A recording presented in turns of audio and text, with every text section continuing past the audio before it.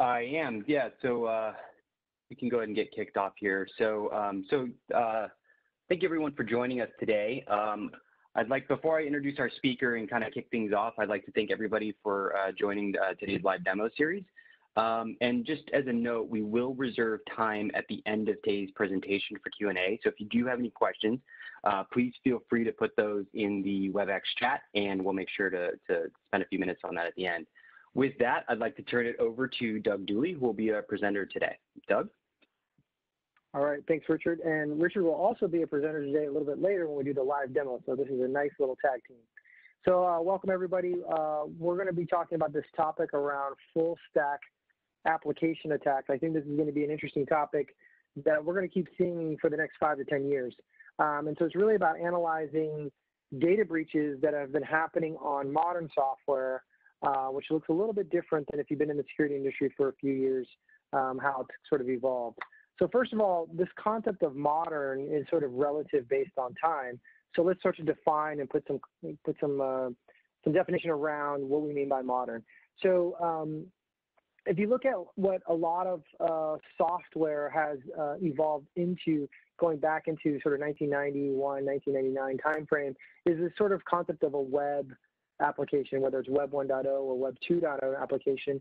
It really grew up out of the corporate data center, using, at that time, the state-of-the-art application stack, which was a combination of leveraging SQL databases, or relational databases that were heavily SQL-based, and then, of course, Linux, Apache, MySQL, PHP style stack, software stack that, again, resided in a private data center and then egressing out into the public internet. And there were a lot of technologies that grew out of that architecture from a security perspective. But we started to make a transition around 2006, 2007, and 2008. The big things that changed in that era were really the introduction of public cloud services with, Amazon launching these three. Also the introduction of the iPhone, which eventually led to the app stores, both Google and Apple sort of having the dominant app stores, and this sort of app economy. So this kind of very personalized, locally rendered application that was rendered on mobile devices, servicing heavily out of cloud services. That's sort of the transition period that we entered into, how software architecture fundamentally changed from that kind of private data center, lockdown, ingress model of trust and untrust to natively being in the cloud, natively being on the internet. And then more recently, in the last, let's call it 6 to 7 years, really we're seeing the modern software stack where the cloud services in the public cloud, there's still a lot of debate during the transition period whether a private data center could really compete with what was happening with the innovation and development that was happening in the public cloud, and also this app economy of apps constantly being updated on a typically, weekly basis. So that feature velocity that grew out of the app economy and the cloud services that evolved sort of in this current era really sort of changed the game of how the architectures of applications were being built. And as a result, even in the web finally went through a massive reboot with single-page applications, with these new JavaScript frameworks coming out, rendering web apps to operate more like mobile apps in the way that they perform, they scaled, and also the way you would have to go about trying to secure them. So this is our definition of modern software with that modern stack and how that architecture has changed and forced application security to also change.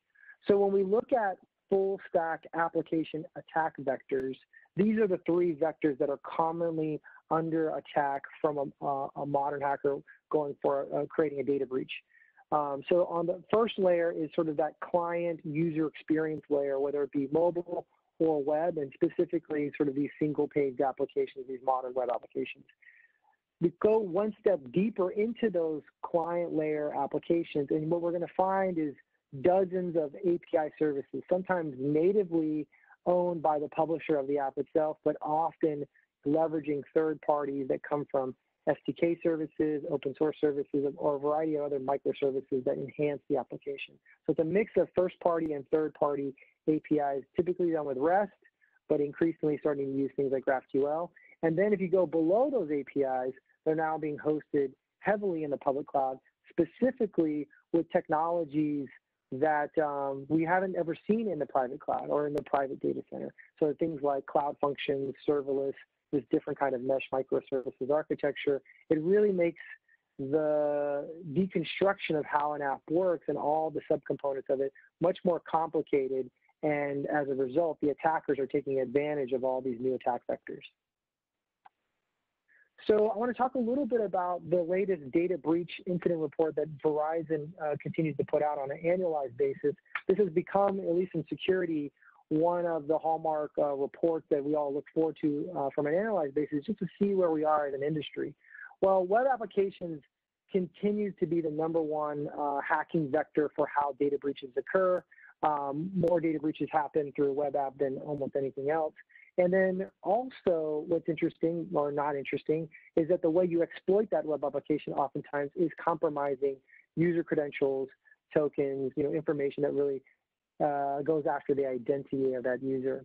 But what I think is also interesting is if you were in security over the last 15 years, taking advantage of command shell once you exploit that client layer, or taking advantage of weaknesses in fuzzing database calls, particularly around SQL injection, that has really fallen off a cliff. It doesn't mean it's not important and relevant, but if you're looking at just last year's number of attacks, how far these two areas used to be so prominent in the way you would hack an application to now becoming sort of diminutive in relative terms. Also, what's worth learning from last year's data breach incident report is that hacking continues to be the #1 way on how a data breach occurs, and that's usually from an external attacker. What's also interesting that's been floating around, but also maybe not interesting, is the social engineering part. An attacker often wants to compromise the weakest link in a system, and humans tend to be the weakest link in the system. We're emotional, we can be baited in with fear, with greed, lots of different techniques to get us to do something silly or unusual to compromise our identity or compromise our credentials. That really is the key for that attacker to get through the first stage of what they're going for. But what's the most interesting I find on this report is that in the category of errors, we're going to see just in a second, misconfiguration specifically has now risen almost to the level of social attacks for why data breaches occur. So if you zoom in a little bit on all the subcategories of errors, this is the first year misconfiguration has overtaken the #1 position of why people are being data breached. And I can tell you that our view here at Data Theorem is that developers have so much power in the current way applications are being constructed, whether it's a single page application or a mobile application. The ability to spin up massive amounts of global infrastructure with just a few lines of code, calling API services and spinning out tons of serverless infrastructure.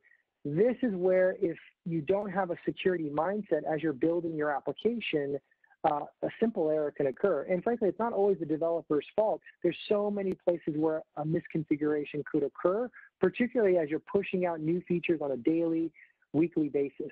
And so again, it's not shocking this has happened, but look at the difference between 2018 and 2019 on how much this has become a problem.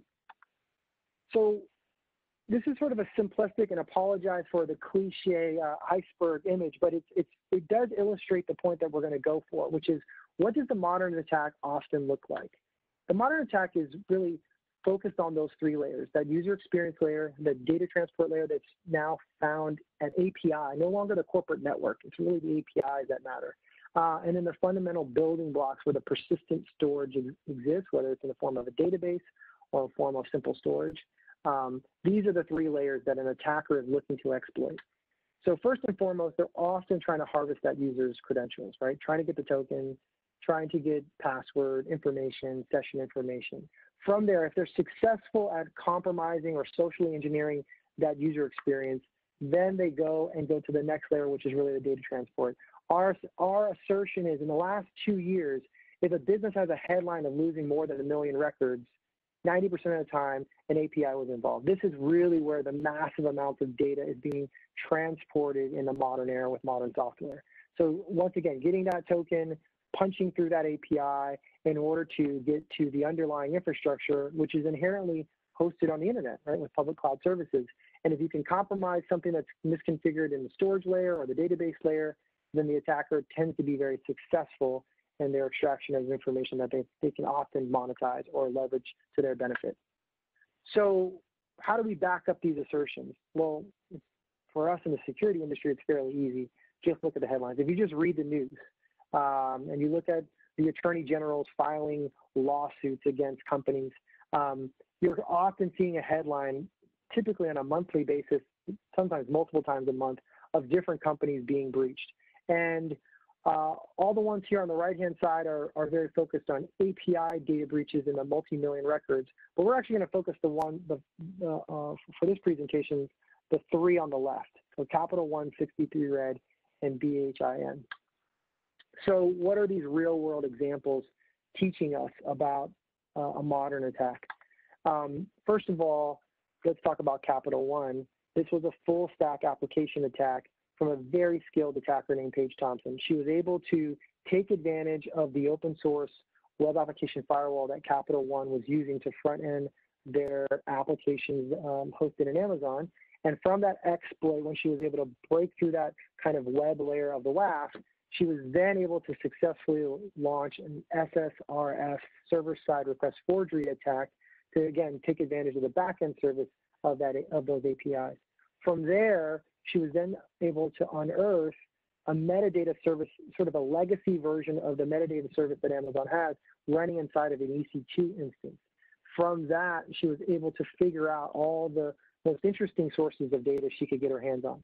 And she did it, and she was successful. This was a full stack application attack, very modern style approach. She ended up, for some reason, disclosing it publicly and sort of embarrassing Capital One, and law enforcement caught up to her. But she could have maybe not said anything and monetized it in the dark web, and that's probably the more common pattern. I think the unusual thing here is that she kind of did it old school and bragged about her very successful exploit.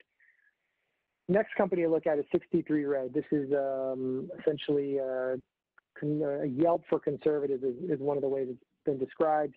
But they built a JavaScript React native application. I think they outsourced that development of those JavaScript React apps. They then converted those apps into apps that could get published on the app stores of both Apple and Google. And someone did a little bit of security research and figured out there were embedded passwords inside this JavaScript React app. And so that's a big no-no in security to ever embed passwords. So again, you exploit the client layer, you harvest a credential or a password, and from that password, they'll also be able to unearth some shadow APIs, maybe APIs that weren't well known or publicly published, but then to go and leverage that password to get through that API, then to take advantage of pulling out storage out of that app. And of course, the big fear was that users who might not want to be known, their political affiliations, were being disclosed as a result of that exploit. And then the last example here of this full stack application attack is with an Indian payments app that is very like, let's say, PayPal for India, heavily Android app user base. They had an embedded token inside the Android app that then was harvested out. From that, they could exploit the API using that token to punch through that app. It's essentially like a toxic token to get through the API layer. And then they had a second flaw in the design of their application. They actually had an S3 bucket, a storage bucket, hosted on the internet without authentication protection. That's typically a big no-no, particularly because there were 7 million records of their customers with driver's license information, bank account information, of course, a variety of PII information. And so to lose 7 million records in this form from an Android payments app with an open S3 bucket, I would like to say this is never going to happen again, but this appears to become a common pattern that we're seeing in a modern attack, using this sort of full stack application style breach. So with that, we're going to shift to talking about how can a company prevent themselves from having this occur to them, or put in measures where maybe technology can be a solution to avoiding this kind of full stack attack.